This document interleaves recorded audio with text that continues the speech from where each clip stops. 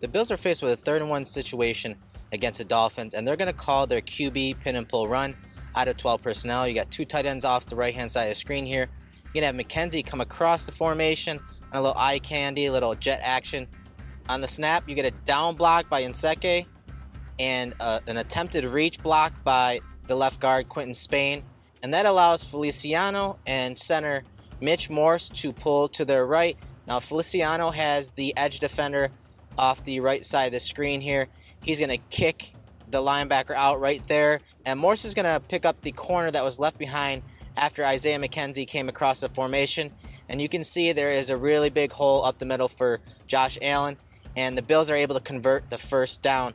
Just a good play by the Bills, good scheme. I mean, you can tell right off the bat that the Bills have a few gaps right here that are basically unaccounted for thanks to the formation and personnel.